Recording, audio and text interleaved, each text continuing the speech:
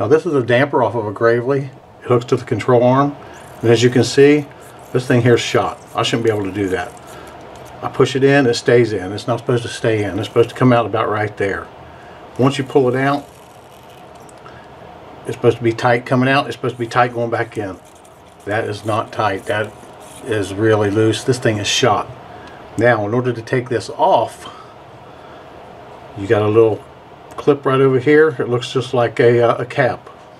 Now, if you look at this cap closely, you can turn it, and you will see that there's a slot right there on that side right there.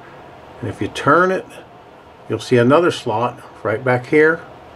And if I flip it over, you'll see a slot right there, and you'll see a slot right there.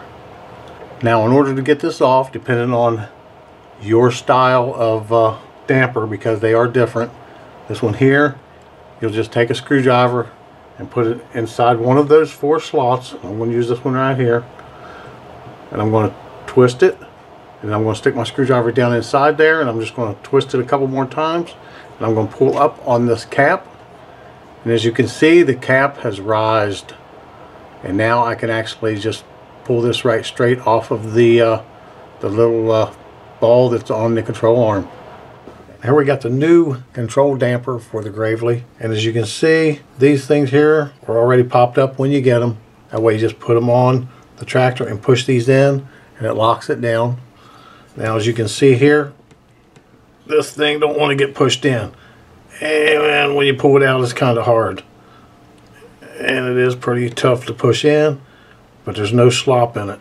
There's no free motion. It's all got tension on it. But if I keep moving these,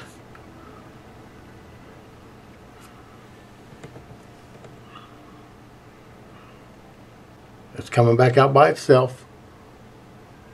I don't know how far it's going to come out. Maybe after you work it a while, maybe it will come out a certain length. Now, if you push them in after working with them for a little bit, they do come back out by themselves.